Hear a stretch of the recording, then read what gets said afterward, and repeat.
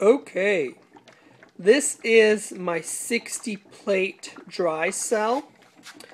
It is made out of 8x8 316L grade stainless steel. The way I have wired it is to run on both 120 and on 13.5 volts, or in a car. So the way it's working on 120 volts right now is it's going from the panel box through the wire into this bridge rectifier. This is a 90 amp bridge rectifier. It takes the AC current and converts it into DC current, which is what it needs to be in order for electrolysis to occur. So it's taking 120 volts right now, converting it to DC, and the leads, the power leads right now, are just on either end of the cell. So there's a power lead on this end, a power lead on this end. It doesn't really matter which power lead would be positive or negative since they're just on the ends. But, so that's how it's wired right now. And I'm measuring the current after the bridge rectifier. So a straight DC current or amperage into the cell right now, and it is hitting about 6.1, 6.2 amps. Now, I'll go ahead and show the voltage. If you'd hold that. So I'll change it over to voltage, and I'm going to measure the AC voltage. So you want to look at that screen. So we go from the AC current right here. It is measuring 121 volts even. Pretty much. Right there, 121. So, 121 volts. And then I'll put it back to the amps for the DC right here after the bridge rectifier. So, I'm measuring the amperage, so it measures what actually goes to the cell, because the bridge rectifier takes a little power to convert it, and I'm going to test the cell itself and not compare the AC current. So it's drawing 6.3 amps now, 6.2, 6.3. The way I'm measuring this now is with this bottle right here.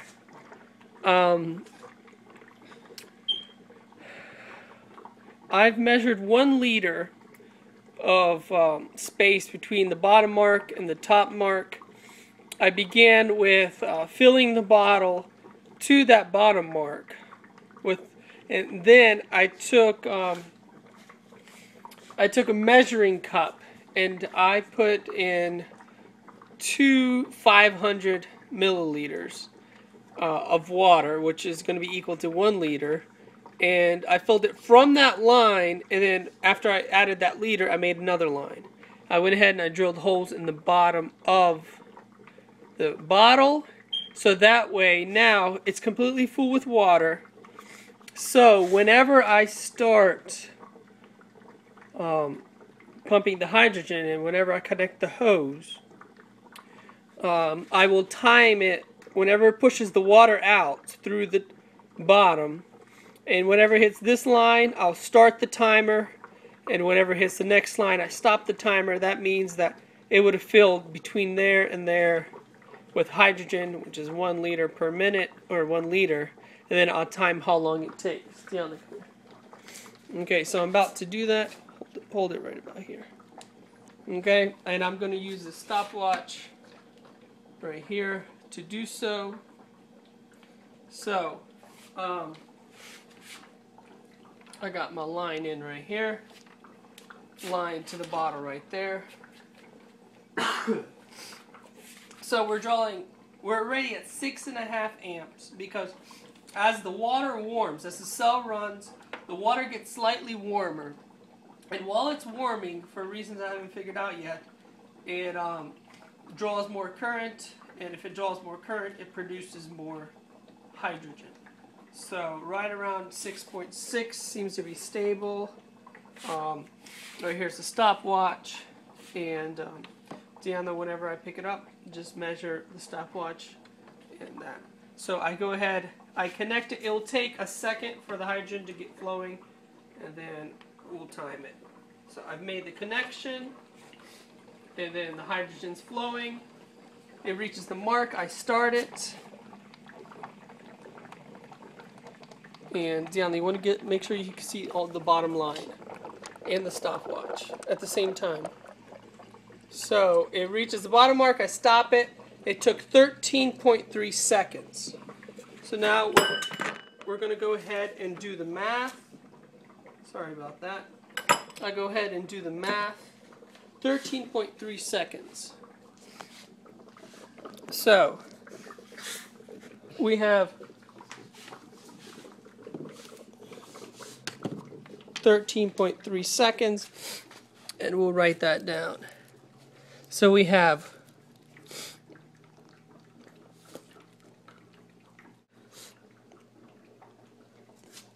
okay, sorry about that. So we pull up the calculator, and it was 13.3 seconds. So we see how much that is of a minute. So we do 13.3 divided by 60. That's 0.2216667. So that's the percentage out of a minute. So we do that. We do 1 minute divided by 0.2216667 equals 4.51 liters per minute. And so we have 121 volts times the 6.6 amps, and then divided by how many liters per minute that is. So 121 volts times 6.6 amps, that's 798 watts, and then we want to know how many watts per liter, so we divide it by 0.51 equals 177 watts per liter. Now that number varies slightly with each test, depending on how much it's producing. The cell seems to get more efficient the more hydrogen we produce. But 177 watts per liter is a pretty good number right there. And that's my video for now. Thank you.